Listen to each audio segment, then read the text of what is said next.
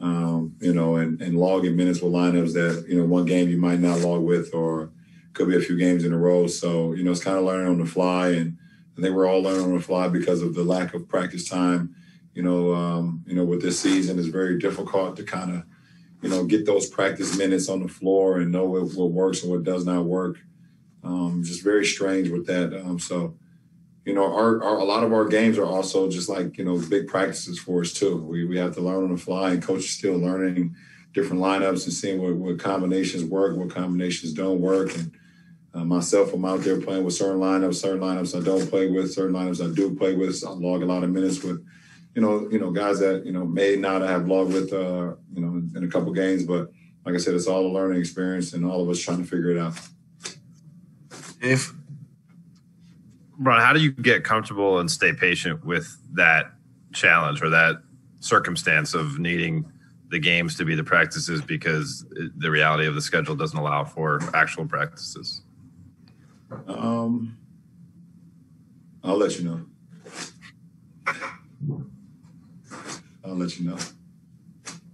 Dan, I think you have a follow-up.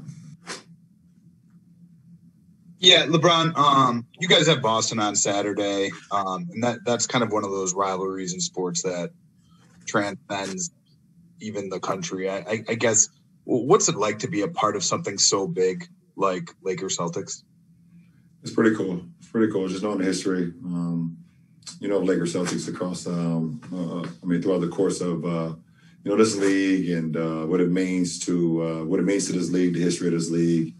And just seeing some of the biggest games, some of the biggest rivalries, some of the best players that ever played this game to be a part of this rivalry was a pretty cool thing, just learning the history. It's not like I didn't personally grow up watching them. Obviously I was, a little bit too young in the 80s, and then they had, rekindled a little bit in the late 2000s when, Kobe and them guys were going against KG and those guys. But, it's pretty cool. And right now it's different.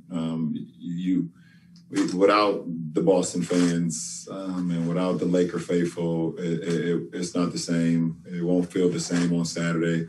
It's going to feel great to play another game and play against a very good team, but it won't have that rivalry feel. Just, the fans are so much a part of that rivalry, if you could just imagine, and just go back and watch those games, how key the fans were in all the battles over the course of the years. All right, we'll wrap with Rachel.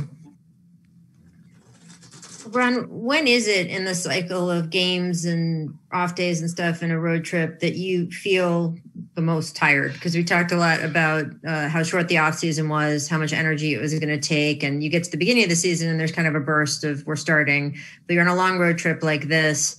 When is it that you feel it? Is it right after games? Is it on the off days? I don't get tired. I don't feel tired. I get my sleep, I get my rest. But I have a lot of energy. I don't get tired, and I don't even. My mindset never gets to a point where it's like, okay, this is a long road trip. I'm exhausted. Or I'm tired.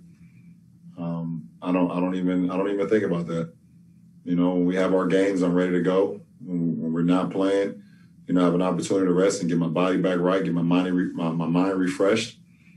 But I don't get tired. What are you doing on this road trip since you can't go out to dinner and maybe hang with guys the way you normally would? What are you doing to keep yourself occupied? Watching a couple shows on Netflix and on Showtime, and drinking some wine. It's perfect. Thank you. I appreciate it. My last talker. You're the last one. All right, let's go. Yes, let's.